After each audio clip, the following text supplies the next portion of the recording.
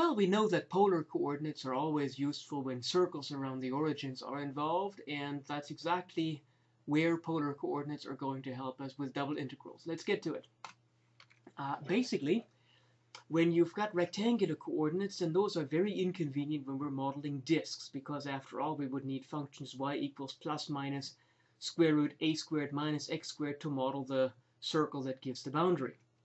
All right, now in polar coordinates, that would be a lot easier, because we would just let the polar variable r run from 0 to the radius of the disk, and we would let theta run from 0 to 2 pi, and that would cover the whole disk, right? So the question that we need to answer before we can actually go to integration is what the area element dA looks like in polar coordinates. And that is basically because previously, well, sure, I mean, we had rectangular area elements, so dA was dx dy, and that's how Fubini's theorem worked. So that was not a problem. But when we are going to curved coordinate systems, all of a sudden we would technically have to prove a Fubini theorem that works for the polar coordinate system and for any other kind of curved coordinate system. And so the physical analog of that is to just determine what the area element looks like. The formal transformation theorem is something for a separate presentation on coordinate transformations in multiple integrals. Here we're going to take the geometric approach, which is the approach that you often find in physics as well as in engineering, and it works perfectly fine and it gives the right result. Because if we're looking at area elements on Cartesian coordinates, well, basically, we would look at an xy coordinate system, and we know that the coordinate lines are the horizontal lines y equals constant, as well as the vertical lines x equals constant. And so then our area elements are a little step in the x direction, so a dx times a little step in the y direction dy, and that's our dA for a double integral, and that is why Fubini's theorem works. Now, if we're looking at that in polar coordinates, we have to remember that the coordinate lines, coordinate curves, and polar coordinates, even though we still have an xy coordinate system that we could overlay, are that we're looking at r equals constant, which are concentric circles, and we look at lines where, or at curves where theta is constant, which are these rays of the origin. What we can see therefore here is that the natural area element in polar coordinates actually is something that is bounded by two rays of the origin and then two segments of concentric circles around the origin. And one of the things that we can already realize is that if we make this partition fine enough, this will sort of look like a rectangle, but we still need to figure out what the lengths of the sides are. And so basically the polar rectangles, and they literally are called polar rectangles that we're going to look at, are rectangles, quote unquote, that are bounded by an inner circle of radius a, an outer circle of radius b, and then they are bounded by a ray that comes off the origin at an angle alpha, and another ray that comes off the origin at an angle beta, and then the rectangle will be exactly this. And then of course for integration we have to partition that, and we do that with more concentric circles as well as with more rays of the origin, and again we get these tiny polar rectangles that are our area elements. Alright, so what's the approximate area of a tiny polar rectangle? Well, we graph a tiny polar rectangle that starts at a point r theta and then just goes in a distance dr, and so certainly one of the dimensions is just going to be the difference in the radii, which is ultimately going to be a differential length dr. Then we draw the segment of the concentric circle and again go in dr and draw the segment of the other concentric circle. And well, that then tells us, of course, that as we go in all the way, that our polar rectangle starts at an angle theta and then ends at an angle theta plus a little d theta, a little distance in theta. And so again, if we magnify that far enough, if we make the dr and the d theta small enough, then this really is approximately a rectangle. The side length, the blue side length, will be dr, and the red side length will be just a little length of a circle that has been cut out of the circle by this angle d theta, and so that would be r d theta, which is ds, and that's again just from the definition of radian measure actually. Okay, so that means that the area of a differential polar rectangle is dA equals r dr d theta, and that means as a theorem, if f of x is integrable over the polar region R, where the polar region R is defined by a less than or equal r less than or equal b, where we want to have a be greater or equal than 0, and by theta being between angles alpha and beta, then the integral of f over r is double integral of f over the rectangle R against the generic area element is integral from alpha to beta, integral from a to b. Those are the bounds in R and theta, so that makes sense. And then we have f, and of course now that f is evaluated in polar coordinates, it's no longer f of x and y, it's f of r cosine theta and f of r sine theta, because that's what x and y are in polar coordinates, as we recall.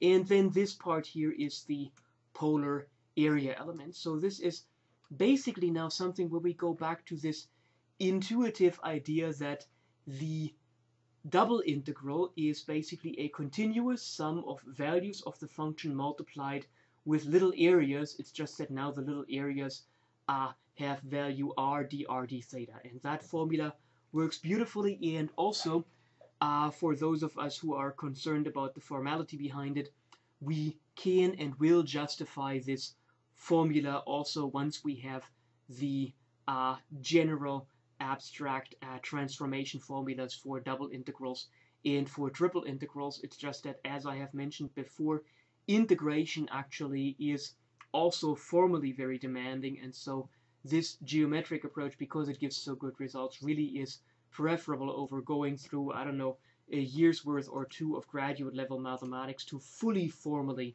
justify this.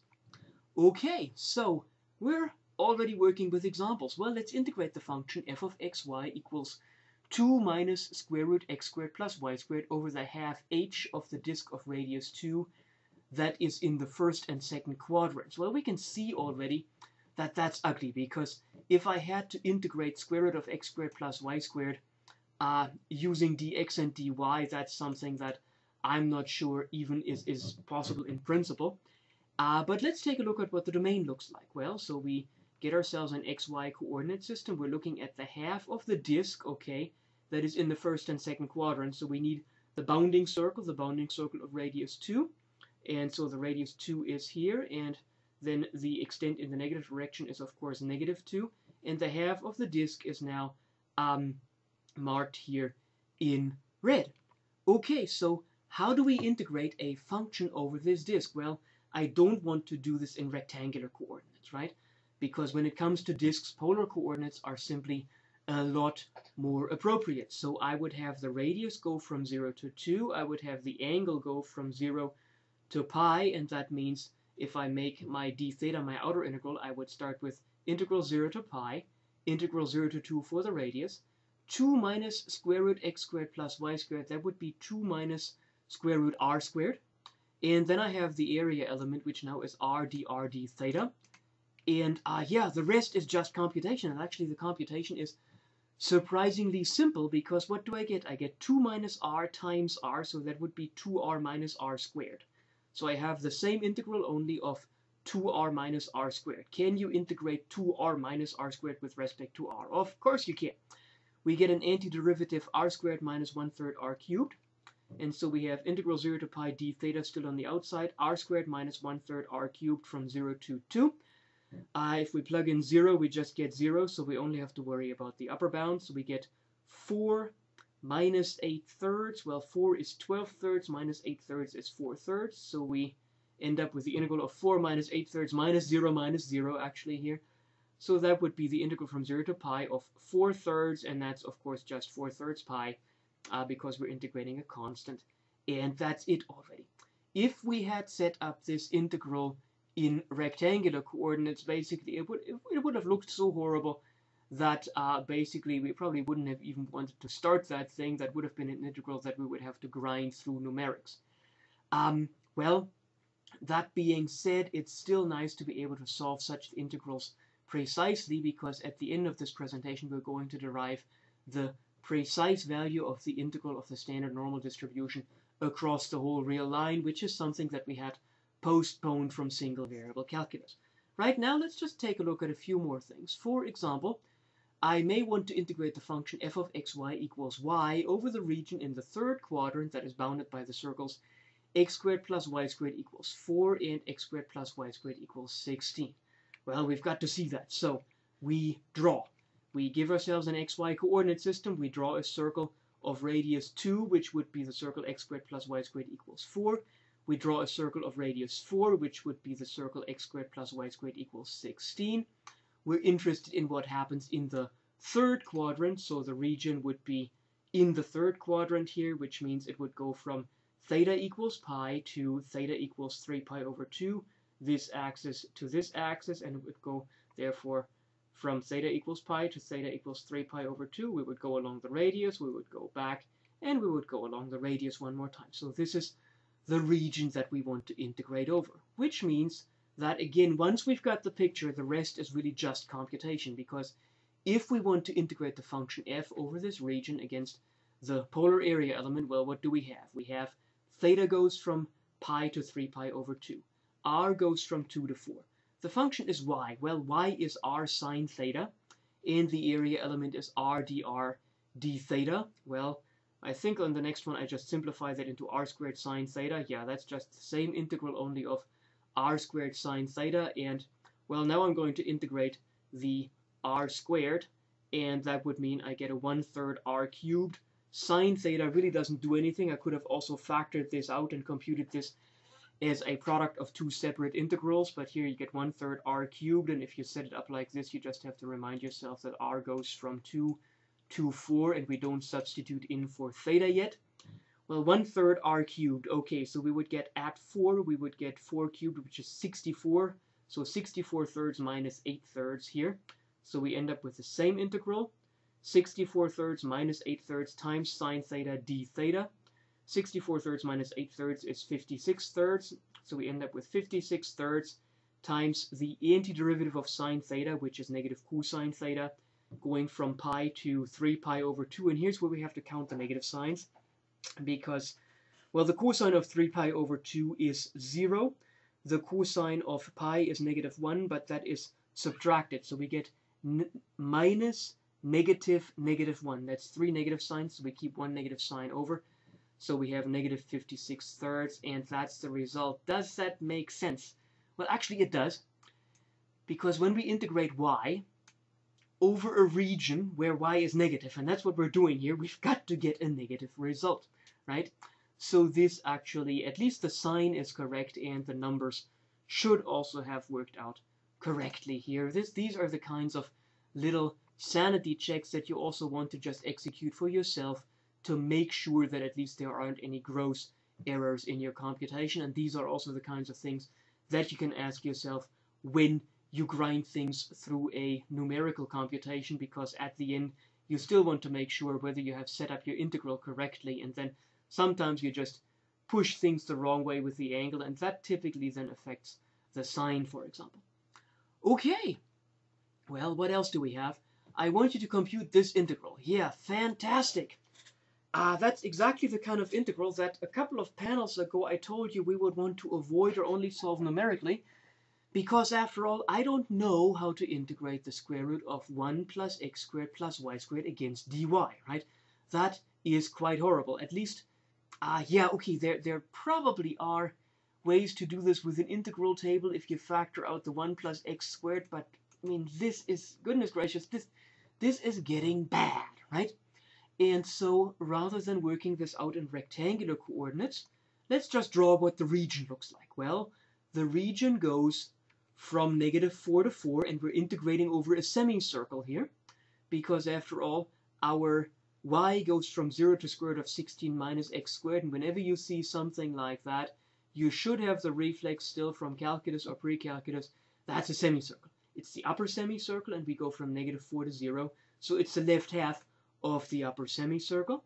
So actually what happens is that we integrate over a disk, over a quarter disk of radius 4, where we go from negative 4 to 0. y2, the function is 16 minus x squared, and we are integrating basically just in x from -4 to 0, and then from y to from 0 to 16 minus x squared.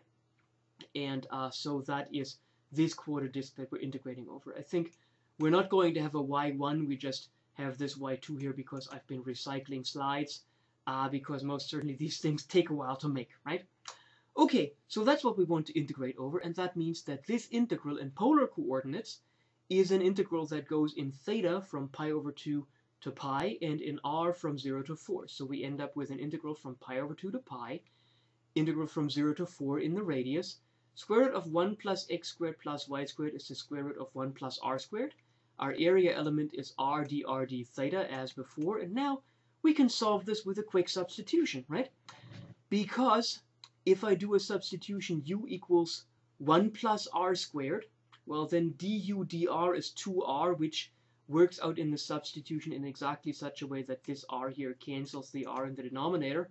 Ultimately, the rest is exactly just this kind of computation, and if that substitution is something that you don't want to do mentally, I don't blame you, but I want you to do it with paper and pencil. I'm just going to show you the result here, and that is that the antiderivative is 1/3 1 plus r squared to the 3/2, and if you see something like that in a book, at least as you read along, you can quickly verify that that works out, because if I take the derivative here, I end up with 3/2 times 1/3, which is 3/2, times 1 plus r squared to the 3/2 minus 1, which is exactly the square root of 1 plus r squared, times the derivative of the inside, which is 2r, which together with the 1/2 that we still had left gives us the r. This is the kind of mental calculation that ultimately, if you can do it, then this kind of stuff will not bother you at all.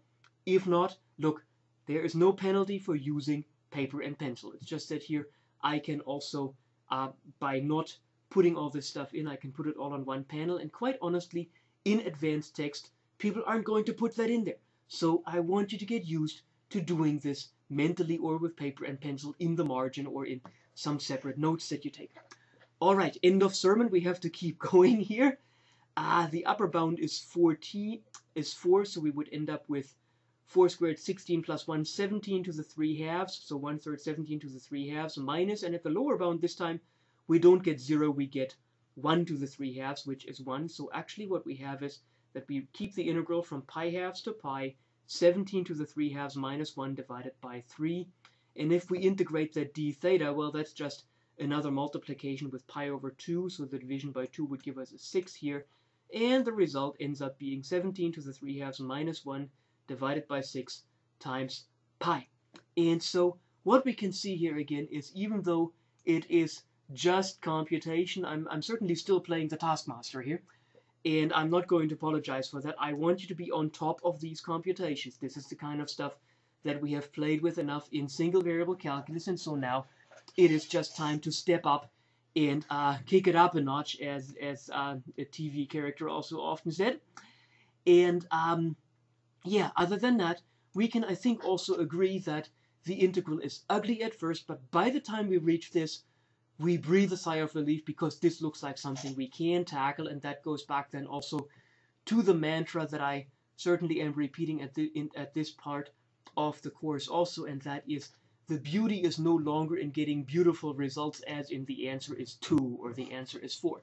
The beauty in this stuff now lies in the very fact that we can get results at all, even if the results look like this. All right, we move on, and we're going to also take a look at what this does in triple integrals. Well, polar coordinates, of course, don't directly connect to triple integrals, but we can encode a region in double integrals in a triple integral as or with polar coordinates, and then just simply go in the third dimension. So, for example, if I want to compute the center of mass of the object to the right of the xz plane that is bounded below by the cone z equals square root x squared plus y squared, and above by the plane z equals 2, well, the first thing we have to do is we have to visualize it. We know what a cone looks like. We know what a truncated cone looks like. That would be something like a spinning top that you see, as it may have seen as a child's toy. And if we're looking at something that is to the right of the xz plane, then we just have to cut this thing vertically. So we have the stuff that is to the right of the xz plane. it ends at z equals 2. So this is pretty much the object that looks like. That is the object that is described here. And yeah, now we can see, of course, that this is made for polar coordinates in at least the x and y dimensions, because we would just let our theta angle go from 0 to pi, and we would let our radius go from 0 to 2, and then z would actually go just from square root x squared plus y squared, which is square root of r squared, so that's actually really good too. So z would go from r to 2.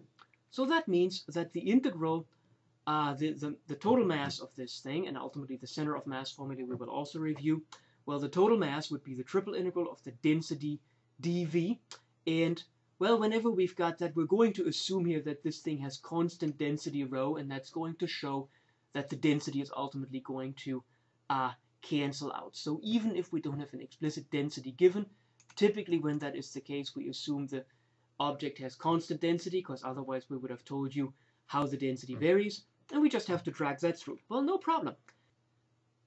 Well, and the other formula we need to recall is the formula for the center of mass, which is 1 over m times the triple integral of the generic position vector x, y, z of a point inside the object against the differential mass element, which is density times the differential volume. And again, we're just assuming that this object has constant density. The rest, because we already see how to set up the integral, the rest is quote-unquote just computation. Let's take a look at that.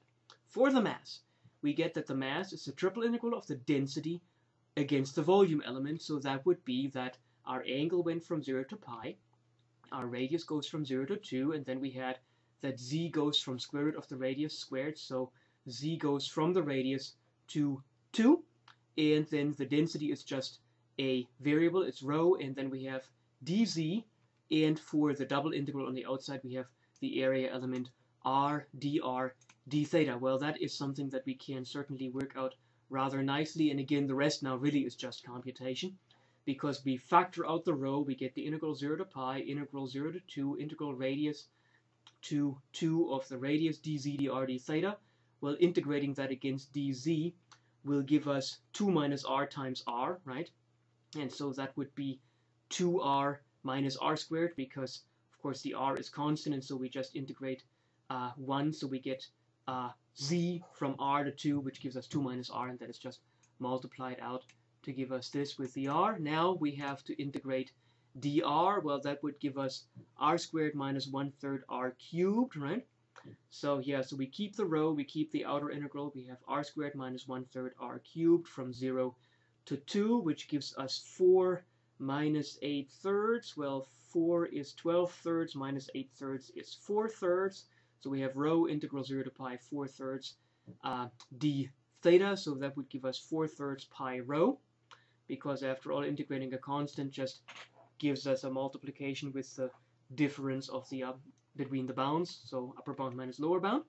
And so the mass is 4/3 pi rho. And so now looking for the x-coordinate, well, the x-coordinate is 1 over m times the triple integral over the object x times rho dv, which is 1 over the mass times integral 0 to pi, integral 0 to 2, integral r to 2, r cosine theta times the density dz r dr d theta.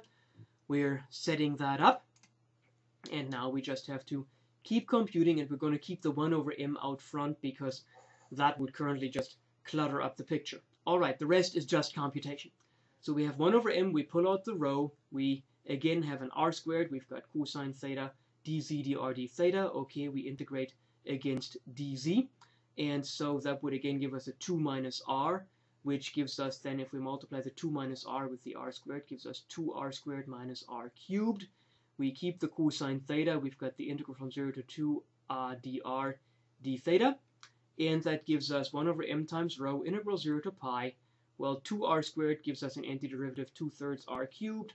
R cubed has an antiderivative minus 1/3 r to the 4th, because we had the minus sign here. From 0 to 2, that would give us 16/3 minus 4, which would be 16/3 minus 12/3, which would be 4/3 again. So we have 1 over m rho integral 0 to pi 4/3 cosine theta, and the integral from 0 to pi of cosine theta d theta is 0. Okay, so we should have seen that one without the integral. Even though the integral wasn't that bad, and of course I set that up deliberately to just show you that it can and does pay to look at what the computations mean. We should have seen this without the integral, because if we're looking at an object that has constant density, that is symmetric with respect to the yz plane, then of course the integral in x is going to be symmetric no matter how often it occurs in the triple integral, and that means the x coordinate must be 0. Physically speaking, that also makes sense. This object will balance along any axis, at least in x, it will balance along any axis that we put through it that is going through the yz plane. And so that means the x coordinate of the center of mass really must be 0 here. Unfortunately, the other ones aren't going to be so easy, because in z as well as in the y direction we don't have symmetry. And so quick note to yourself, note to ourselves, when the density is constant, let's look for symmetry. That is something that can always help, especially for objects that have constant density. But now, well, so we'll do that from here on, but for this object it's not going to work. So we have to bite the bullet and actually compute the y coordinate the hard way, because there is no other way here. So y coordinate is 1 over m triple integral of y times rho dv, which is 1 over m, which we're going to drag through the computation, integral 0 to pi, integral 0 to 2, integral from r to 2 of r sine theta, which is y, times rho dz r dr d theta, which is the volume element. We have the z extent as well as the dA for the integral in the xy plane, or parallel to the xy plane, and again the rest is just computation. So we write that up, we pull out the rho, we keep the integral, we collect the r and this r into an r squared. We've got sine theta, we've got dz dr d theta. Well, the integral against dz, because r squared and sine theta are constants, that'll just give us 2 minus r as an additional factor, which then, of course, when we multiply the 2 minus r with the r squared, gives us 2r squared minus r cubed. Everything else stayed the same, right? 1 over m rho is 1 over m rho. The outer integral is still the same. We still have the sine theta. We still have the dr. We still have the d theta. All right, so now we have to integrate in dr. That would give us 2/3 r cubed minus 1/4 r to the 4th, like we also had previously. So that gives us the 1 over m times rho from here. The outer integral 0 to pi d theta stays the same way, right? And then we simply have the 2/3 r cubed minus 1/4 r to the 4th, which is exactly the antiderivative of what we have here. At 0 we get 0. At 2 we get 16/3 minus 4, which is again 4/3. So this time we end up with 1 over m rho integral 0 to pi 4/3 sine theta d theta, but now of course the integral from 0 to pi of sine theta is not 0. So we end up with, so the integral from 0 to pi of sine theta actually is 2, and that's because the antiderivative is the negative cosine theta, which at pi gives us 1, and at 0 gives us minus 1, and 1 minus negative 1 is 2. So that means we get an 8/3, and the 1 over m, because it's 4/3 times 2, and then we have 1 over m and rho still kept. And now we have to plug in what m is. Well, m was 4 pi rho divided by 3, so that 1 over m is 3 over 4 pi rho times 8/3 rho. The 3's cancel, the 8 and the 4 cancel, and the rho's cancel, so we get 2 over pi here as the answer. And that certainly also makes sense, because an object of constant density, for an object of constant density, the coordinates of the center of mass can only depend on the geometry. They can't depend on what the constant for the density is. And that's approximately 0.6366, which also makes sense, because if we're looking at this half of a cone that we have here, most of the mass is concentrated near the z-axis, and that means that the y-coordinate of the center of mass must be closer to 2 than it is to 0. Okay, now I've skipped some steps here, and again, look, it's just computation. In fact, in face-to-face classes, I would probably often just skip the steps and just give people the answer, because it takes quite a while to do these steps, because we simply would want to cover more examples, we would want to cover more stuff where we do the interesting stuff, namely the modeling. In these presentations, I've got a little bit more liberty because we can do these computations quickly, because as you have already seen, hopefully not to your chagrin, these computations go a lot faster than a face-to-face class, because I've got to rely on you to use the pause button wherever there is something where you need to fill in gaps. And again, that is the reminder for the next one, for the z-coordinate, use the pause button as necessary. Here we go. The z-coordinate is 1 over the mass times the triple integral of z rho dv. Z times rho, not 0. 0 would be really nice, but yeah, it's not in the stars for us here. So that would mean we have 1 over m integral 0 to pi integral 0 to 2 for that half of a disk, integral r to 2, which gives us the integration over the cone of z times rho dz, and then r dr d theta is the area element in 2 dimensions. And the rest is again just computation. Here we go. 1 over m rho, I just fold out the rho this time around. The combination is really simple. I just pulled the r in. Actually, I should have left it on the outside, but either way, the antiderivative of z is 1/2 z squared, which has to be taken from r to 2. All the outside stuff, as you can already see, stays the same, so we're really also practicing the reading skill here, which is we just focus on the stuff that changes. And, well, 1/2 z squared at the upper bound gives us 4 over 2, which is 2, and at the lower bound it gives us 1/2 r squared, so we end up with 2 minus 1/2 r squared. And if I multiply that out with the r on the outside, I get 2r minus 1/2 r cubed. Outside integral stayed the same, right? We've got 1 over m rho, we've got 1 over m rho. We've got the integral 0 to pi, integral 0 to 2, integral 0 to pi, integral 0 to 2. And then we've got the dr d theta, which is also here. Integrating that against dr would give us r squared minus 1/8 r to the 4th, right? Yeah, and so that's that. Again, outside stays the same. We keep the rho and the m. We keep the outside integral as it was.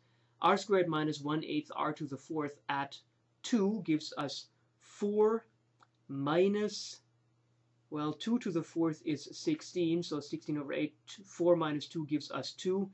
And at the lower bound, we get just zeros. So we keep the rho and the m, we keep the outer integral, and the integrand is 2, which of course just gives us a 2 pi then. So we end up with 1 over m 2 pi times rho. And now we know that the mass was 4 pi rho over 3. So 1 over m is 3 over 4 pi rho. We keep the 2 pi, we keep the rho. We realize that the rho cancels as it should. We realize that the pi cancels. That doesn't necessarily always have to happen, but it does happen here.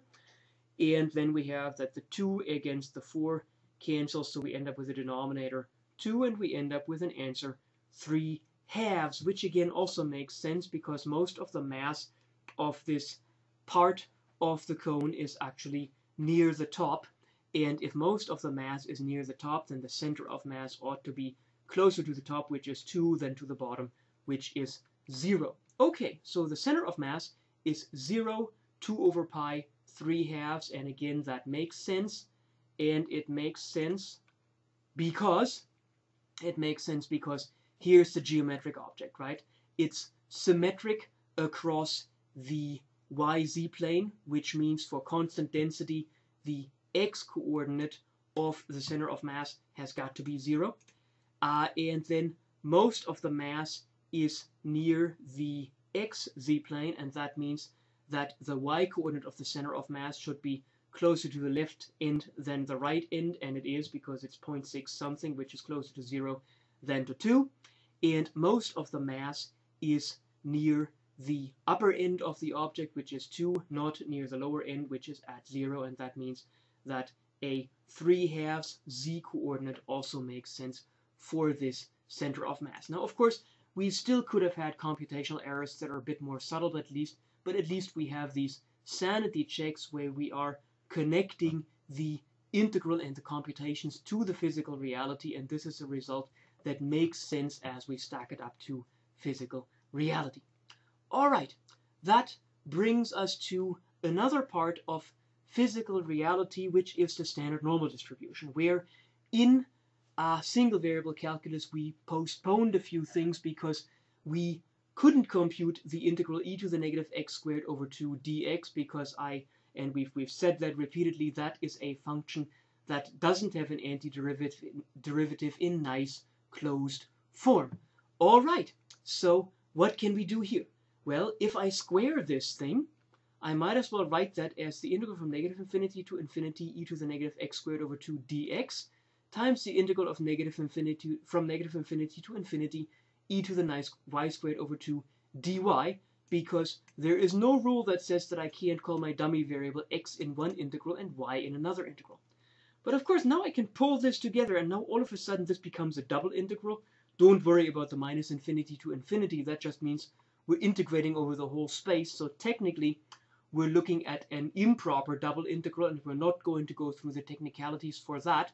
But assuming that works out, and it does, we integrate now e to the negative x squared over 2 times e to the negative y squared over 2. And of course, when you multiply exponentials, you add the exponents, and so the exponent all of a sudden is e to the negative x squared plus y squared over 2 dy dx. And hey, x squared plus y squared is r squared, and the area element in polar coordinates gives us an extra r, so we can do a substitution here, right? So this is the double integral over the whole two-dimensional space of e to the negative x squared plus y squared over 2 dA, and if I can just massage my dA in such a way that it's going to spit out something that gives me a good substitution, and that's what polar coordinates do, I ought to have a chance to compute this. Now, we are certainly hiding, as I said, we're hiding against certain technical aspects that really are best left for an advanced calculus class or even for a beginning graduate level class in mathematics. We're just going to see here that as long as things work out, we will get the right number.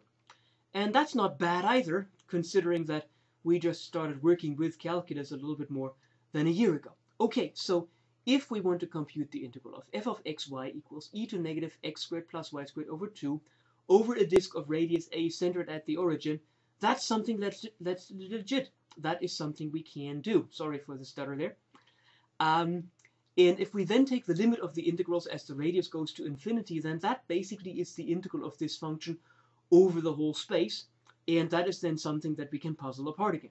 So take the integral over this disk of e to the negative x squared plus y squared over 2 dA.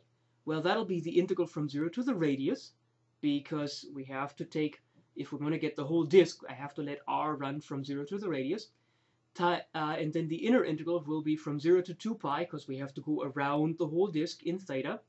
My area element is r dr d theta, and my function has simplified. My function is e to the negative r squared over 2, right? Another thing that we've talked about every so often is, even though it feels like we're adding insult to injury, after we've done all this stuff in multiple variables, the next thing that we always hunt for is that we try to get rid of some of the variables. And if I can turn an x squared plus y squared into an r squared, whether it is an integral that I'm talking about or whether it's a partial differential equation, I will always want to take that, because the fewer variables I have, the easier the computation is.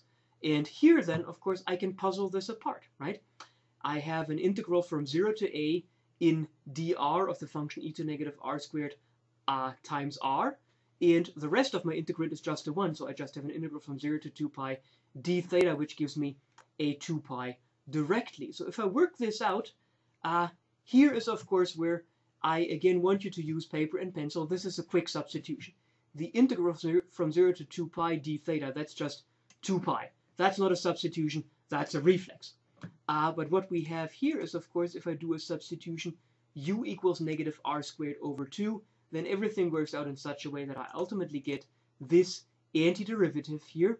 And because you're going to see this stuff in books, the way you read this is that you simply verify that it works out. And if I take the derivative here, well, the derivative of the exponential function is the exponential function itself. So I get e to the negative r squared over 2 back. Then I have to take the derivative of the exponent, which is negative 2r over 2, which, with this negative sign, really just gives you this r here. And again, with paper and pencil, work it out. The substitution is u equals negative r squared over 2, and that should be the only hint you need to solve this integral. Okay, we move on. We now plug in the bounds. And so now at r equals a, I get negative e to the negative a squared over 2. At r equals 0, I get e to the 0, which with the minus minus is actually a plus 1. And so that means this is 2 pi 1 minus e to the negative a squared over 2.